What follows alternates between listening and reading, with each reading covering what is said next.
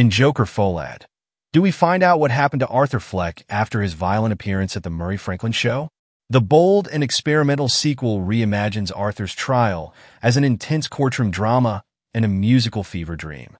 But despite its originality, it's high time that Joaquin Phoenix's Joker movies end with this second outing.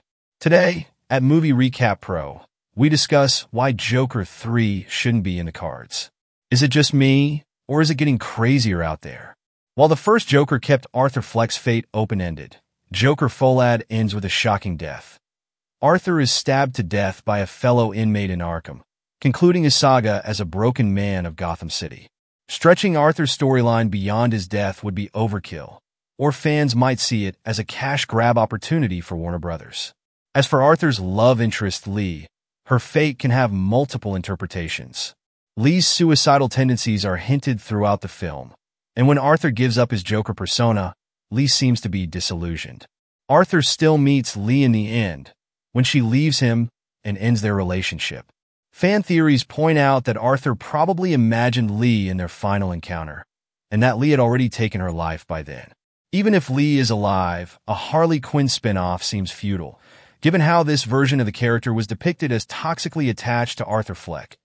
Unlike Margot Robbie's Harley in the DC Extended Universe or Kay Coco's version in the animated series, Lady Gaga's Lee doesn't have much character background to lead a third Joker film on her own.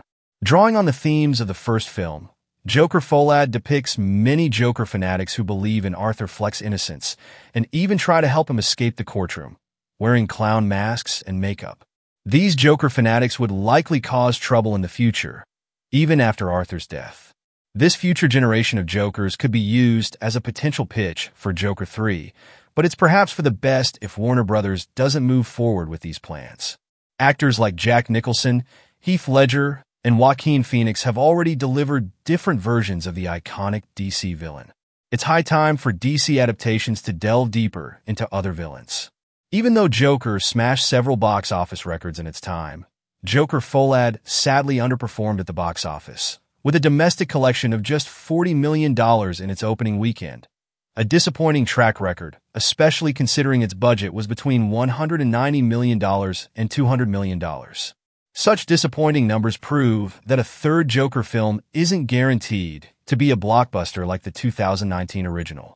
If nothing else, the Joker franchise still offered two genre-defying movies and Joaquin Phoenix's unforgettable performance.